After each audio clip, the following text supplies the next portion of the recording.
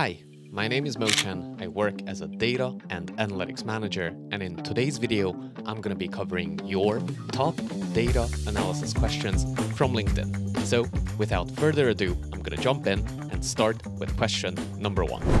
It's a great idea, Mo Chen. I have a question. How do you manage your workflow for large datasets and balance technical tasks with non-technical aspects like communication and project management? So this question has two parts, right? The first part is around working with large datasets, and the second part is communicating to non-technical stakeholders. So working with large datasets nowadays, most of the tools that you use, they'll have some built-in engine that will help you to work with large datasets. But I think it's important to define what's a large dataset here. So is it anything with 100,000 rows or 1 million rows or 10 million rows? In my opinion, just as a rule of thumb, for me, anything over 1 million rows of data is a large dataset. And the way I like to work with large datasets is using PySpark in Python. The Spark engine is just so powerful. It processes data really quickly. So that is my preferred way. But like I said, most tools will have some built-in engine and some built-in methods to allow you to work with large datasets. Given the amount of data we produce, we consume on a daily basis, it's not surprising that there's a lot of tools that can handle large datasets. So around the second part, around balancing the technical tasks with non-technical aspects like communication and project management. So this is very important. Being a data analyst, or being any type of analyst really, is not just about crunching numbers. So when you work, you'll work with people. And this is the biggest difference between sitting at home and studying on your own and learning the technical tools compared to when you actually go to work. You'll realize that the data analysis bit is only actually a tiny part of your job. At the same time, it's also obviously a huge part of your job, but there's so many other aspects to the job. So the way I do this is that I try and simplify things. You cannot oversimplify. So really try to dumb down what you're saying, because when you're presenting, for example, it's not about how smart you are, but about how quickly you can present the information in a way so that your audience can understand and digest this information in the quickest possible way. All right, let me move on to the next question. And I'm sure you noticed here, I'm blurring out all of the names, because on LinkedIn you use your real name, so I'm going to keep everyone and all of the questions anonymous here. I also made a similar video around questions on YouTube, and there I simply read out the handles. Obviously it's anonymous, so it's different. But anyway, question number 2, next question. What type of projects will help you stand out when looking for a role as a data analyst? So try projects that cover the entire life cycle of data analysis. So let me try and actually draw this out for you right now. All right, so first and foremost, you'll have to get this data from somewhere. So you could do a project, say for example, on gathering your data. Then once you have your data, it's usually going to be messy, so it's dirty data. So you could make a project on cleaning data, for example. Once you've done this, you're going to have to analyze your data. So you could make a project on data analysis, and then once you're done with this, you're on to the last step where you're going to have to draw some conclusions or come up with some insights or come up with some recommendations or maybe even some predictions. So there you go. You could make projects around all 4 of these stages, and I think that would be a pretty good complete portfolio. All right, next question. What websites are better to showcase your projects outside of GitHub? So my number 1 and my favorite place to showcase really anything is Notion. You can create websites for completely free of charge. You can host static web pages, and it's a no-code environment, and you really can do whatever you want to. So Notion is built in blocks. It's a note-taking tool, but it's built in blocks. So you can include really anything from code, images, pictures, GIFs, videos, whatever you want to. This is what I built my own Ultimate Data portfolio in. And honestly, it's just a fantastic way to display anything. So Notion, that's what I would recommend. And I would also recommend you check out my ultimate data portfolio, because I give you all the templates, I give you all the guides on how you can make a portfolio that'll actually make you stand out. Next question. Why domain knowledge is important? Resources to improve domain knowledge as a data analyst. Without domain knowledge, you will not be able to solve business problems. So a lot of people put a lot of emphasis on technical tools because I think it's the easiest to learn, and it's the most tangible to learn as well, because it's either you know a formula or you don't. It's either you know an SQL syntax or you don't. It's either you can create a visualization using a calculated field in Tableau or you cannot. But people don't put enough emphasis on domain knowledge. Without domain knowledge, how do you even identify the critical business problems? Not to mention solving those business problems, right?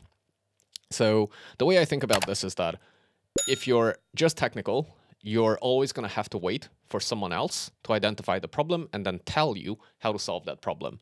And then you can go away and you can solve it. But, you know, doing some technical things, writing some formulas, honestly, anybody could do it. So this is why domain knowledge is so important, and places to learn. Obviously, this depends on what kind of domain it is. So say, for example, if we're talking about, say, finance, which is the industry and the domain I work in, some great places where I started learning a lot of financial stuff from is Financial Times. For example, you could read it. Investopedia is completely free. I did pass my CFA level 1 examination. And then I guess I also have a master's degree in finance and economics and a bachelor's in economics. So I do know a thing or two about finance and economics. And honestly, without it, everything would be a lot more difficult. Like if I didn't understand how mortgage products worked, how the economy works, how interest rates and bonds work, everything would just be more difficult, because then I go to work, I see a metric, I don't even understand the metric. I have to look it up, understand the metric first, and then move on to data analysis. Whereas this way, if someone tells me, you know, interest rates, okay, I know exactly what it means. Loan to value, again, I know exactly what it means. No one has to explain that for me or to me. Moving on. Next question. Thanks for doing this, Mo-chan. I do have a couple of questions. What strategies do you use for cleaning and preparing data before analysis?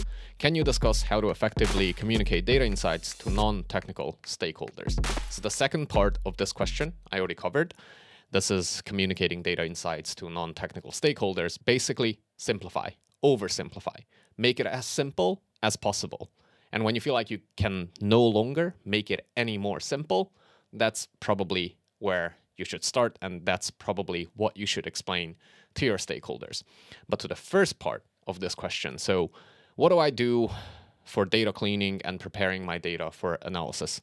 Depends, right? Depends on the data set. But some really basic things or some really generic things you should do: check the shape of the data set. How many rows, how many columns, what are the data types, any missing values?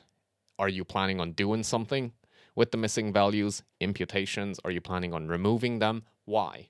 Are you planning on replacing them with the mean, the median, the average, or some other imputation method? Okay, why? How frequently is this data updated? What's the purpose of this analysis? How frequently are you going to have to clean this data and prepare this data? Where is the data set coming from? Where is the data set sourced from? So these are the kind of questions that I'm trying to answer when I'm cleaning my data and preparing my data. The next question is simple. Where is the best place to start?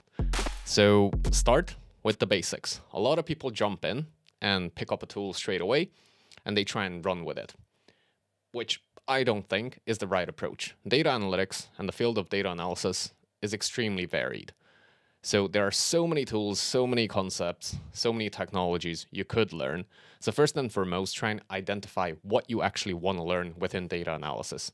Do you want to become a business analyst using data analysis skills? Or do you want to become a proper, like full-on data analyst who just crunches the numbers and everything is about data analysis? Do you want to use data analysis just to get some other analyst job, financial analyst, supply chain analyst? They're all going to require different tooling and different skills along the lines.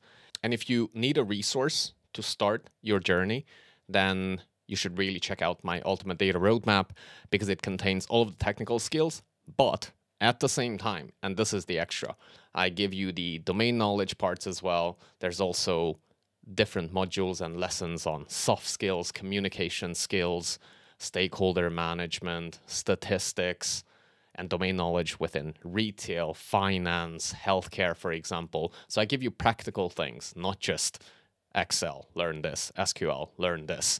So make sure to check it out if you want to. I think it's a great place to start. Next question. Hey, Mo-chan, what happens if you forget a certain SQL syntax in a technical interview? What do you eventually do? First and foremost, I think with AI on the rise and the fact that, nobody codes under pressure at work, really. You get to Google stuff, search it on Stack Overflow, or nowadays use ChatGPT or, whatever built-in AI tool your company already uses. I don't think it's fair that you have to memorize the code because, to be honest, I forget the code all the times, and I'm sure a lot of people who already work in data fields, they forget the code too. That's why we have repositories, and that's why we have all these tools. Google, Stack Overflow, AI, ChatGPT, Perplexity, whatever that tool is. So I don't think it's fair when they put you under pressure because I think it's about learn how to learn. They should just say that you can use AI or whatever tool you would actually use at work to solve that problem, and then use those tools and solve that problem. So just because you forget the syntax a little bit, it's I don't think it's the right way. But let's say you already forgot the syntax. What can you do? Well, there's not much you can do, right? Just move on to the next question, and then next time you will remember the syntax. Sometimes I feel like people just want to put you under pressure, so don't panic. Just focus on the next question, and then don't worry about it too much because you'll get an interview after this as well, and then the next interview, and then sooner or later, you're going to get so comfortable that you will definitely know that specific SQL syntax. Next question, how to get your first job as a data analyst when you have no work experience? So I made numerous videos on this, and I'll try and put a link or two to the videos that I think are most relevant in the description below. First of all, you need to get qualified, you need to be credible, so that is going to be either through a university degree or some certification. Then you're going to have to learn the necessary skills, then you'll need a great portfolio, a great resume, and then your portfolio obviously needs to be filled up with great portfolio projects. And then once you start landing those interviews, you'll need to do well enough. So that would be the very, very simple way to do it. And like I said, I made numerous videos on any part of this process.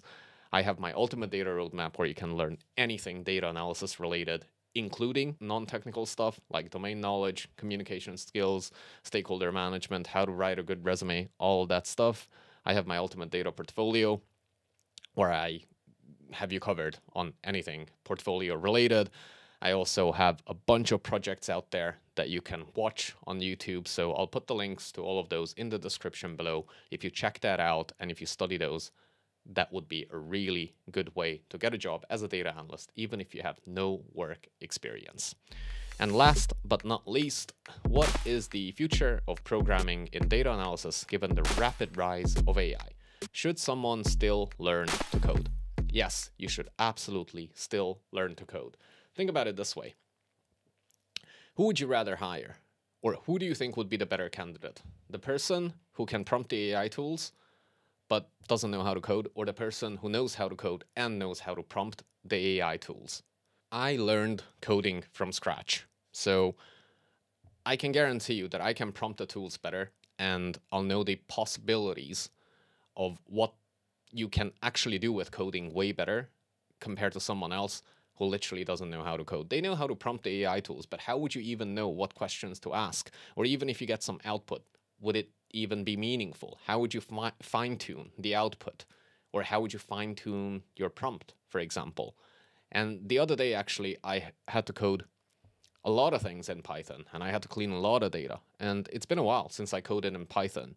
But it wasn't a problem because I knew exactly what I was looking for. I knew the capabilities, and sometimes, yeah, sure, I forgot the syntax, but that's completely normal to forget the code. I'm not about memorizing the code. I know exactly what I want to do with coding and how I can achieve it and what libraries and packages I need to use within Python, and then what functions I need to use within those packages to be able to clean my data in Python quickly.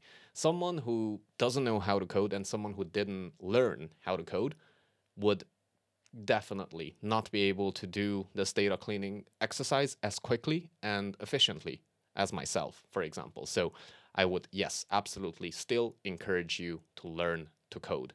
AI is just another tool, and if you actually are good at the foundational data analysis skills and knowledge, then with AI, you'll be able to produce 100 times better and quicker and more efficient output. Whereas someone else who's not that good, yeah, sure, they can do something, but at the end of the day, it's all about competition, isn't it? So if you really want to do this for a living, you should learn. And don't be lazy and don't just prompt it, because prompting is easy, but using prompting to actually solve business problems, trust me, it's a lot harder. And with this said, this was the last question. I really hope you liked this video. If you did, you should probably check out my website at mochan.info. You can get access to my newsletter, all of my products, the data analysis bundle. Like I said, I have you covered with my roadmap, with my projects, with my portfolio. So please check it out if you liked this video. Otherwise, I will see you in the next one. Thanks a lot for watching today.